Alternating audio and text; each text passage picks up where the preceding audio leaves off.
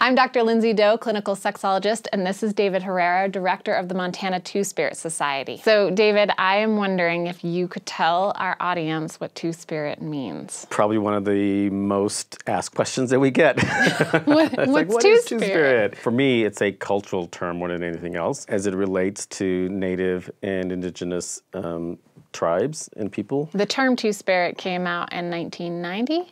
I believe it was about 1988 or 89. Okay. Back then, during the 80s and stuff, HIV was already hitting, so it was already mobilizing a lot of LGBT communities around that. So there was talk about wanting to bring together and start like this Native national organization. For the most part, a lot of the Native folks did not identify with the gay LGBT community at all. They were more identified with their tribe. It's like, well, it's like, I'm not a gay, man, I'm, Cherokee, or I am, Blackfeet. It was a very foreign concept to create an identity based on your sexual expression, because every tribe had their own word for what it meant to be kind of like Two-Spirit or, gay or lesbian and stuff. And so we knew, like, okay, we can't use, Nadle, the national Nadle, because that was really only referred to Navajo, or, Winkta, which would be more of the, the Sioux, Lakota. And so it was like trying to come up with a word that would be an umbrella that everybody would know that this is what we're talking about. So one of the first gatherings that happened was in Minneapolis back in the late 80s. And it was at that gathering that the folks came up with the term Two-Spirit. With that work, was that something that we could all agree on, that we could identify with and use, that put that out there, that when we say Two-Spirit, we are talking about Native, Indigenous, individuals who, or identify, or maybe, gay, lesbian, what we would, know as gay, lesbian, or trans. At this year's gathering, we had a panel of Two-Spirit folks from Hawaii, from Philippines, from Mexico, from Canada, and wow, to hear the colonization and what happened, and how those cultures and how the Two-Spirit folks in those cultures were revered. The same thing like in Hawaii, the exact same thing in Hawaii. The mahu, which would be the term that they use there, they were the ceremonial leaders. They were the name givers. The same way that the Two-Spirit folks in other tribes had the same responsibilities. So get back to the question. That's a long way to go, but I guess the Two-Spirit term basically was an embodiment of both the masculine and the feminine, and recognizing that in some tribes, they recognize more than just two different types of, they might say that there are maybe 3 or 4 or 5 different types of identities, that could be, female, female, male, female, male, male, whatever. But for the most part, Two-Spirit is just, it's just encapsulating both that feminine and masculine. But, like I said, there are still a lot of Native, Indigenous folks that don't identify as Two-Spirit. They'd rather identify as gay or lesbian, because they see the Two-Spirit as maybe not reflective of, their life experience per se. Or they may see that, no, Two-Spirit carries a type of responsibility. So if you're actually working, you're helping your tribe doing that stuff and doing kind of ceremony, then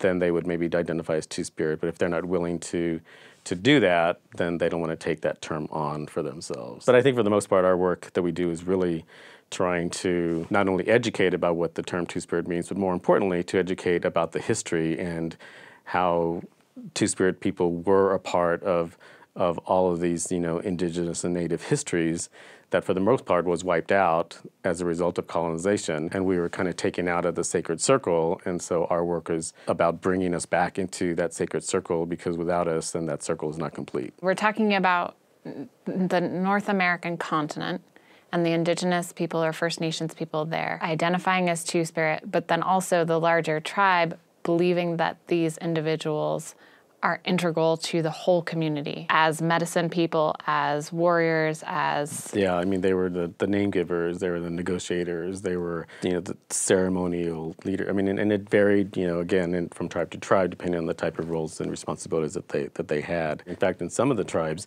if they found that they knew from a very young age that this person was going to end up being Two-Spirit, they were groomed to be leaders within their community, and even in some tribes, even to be chiefs, because they were said to be that powerful, and have that type of power. And it all changed when the the missionaries, came and everybody got put on reservations. And there's stories in when the Spanish came and conquered what we know now as Mexico. They saw that there were these individuals, men kind of dressed as women, and they said, nope, can't have that. I mean, they would like round them up and actually just have these dogs, attack them and kill them, So once the tribes learned that this is what the Spanish were doing, they would send runners to the next, tribe, telling them, hide these individuals because they're killing them, that they're targeting them out, they're singling, and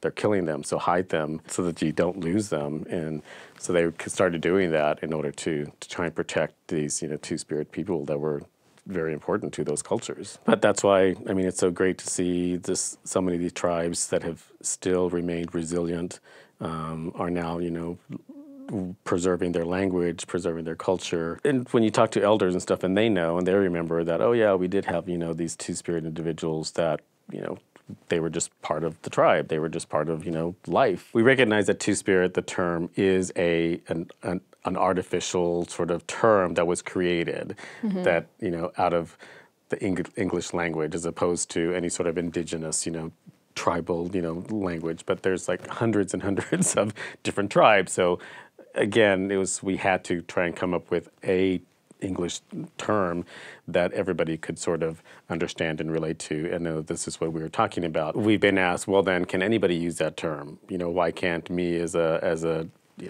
non-native, I identify as two-spirit? And so our response is no. It's like, for the simple fact that so much of the native indigenous culture has been already appropriated and misappropriated. So we always, because we get asked, in fact, we were receiving emails from LGBT folks in Europe and saying, hey, I read about you, blah, blah, and this really resonates with me, and blah, I really want to, can we use the term two-spirit for our group and stuff?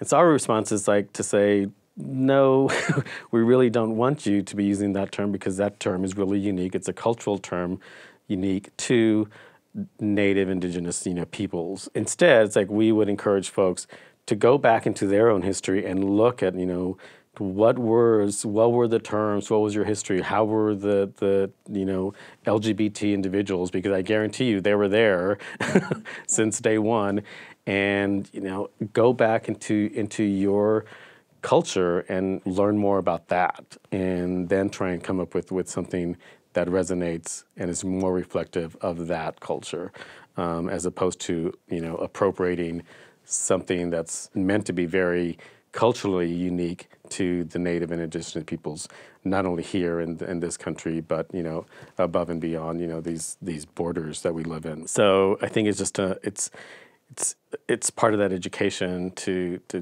what exactly does this term two-spirit mean? Do we have transgendered folks that come and are identified as two? Absolutely. But that doesn't mean that every transgendered person would be able to identify as two-spirit, because for us, it really is about a cultural term that relates more to, your tribe, your history, your native, indigenous, people that you identify with. At least that's how we view it. And I'd say for the most part, there's like, now in this country, I think we have anywhere from 17 to 19 two-spirit societies, and more that are being created, which is amazing. This is part of our vision. This is part of the work, and why we're doing this is to really help inspire and these different tribes and stuff to go back and learn about their own history and say, oh, we had two-spirit people here too. And it's like,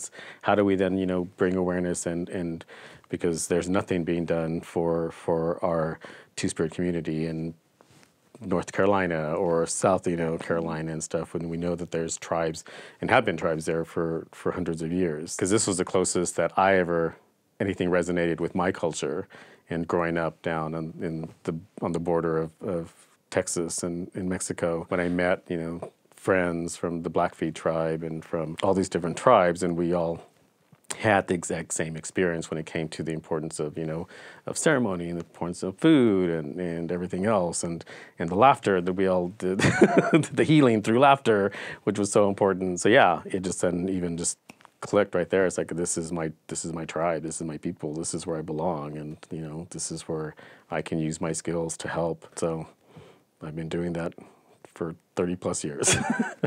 It's amazing. It's so amazing. Thank you for your greater good. Thank you for your individual good. It's so touching to hear your stories and so powerful to know everything that you're doing to help the people young and old go through their lives with more of a sense of self and belonging. So thank you. Stay curious.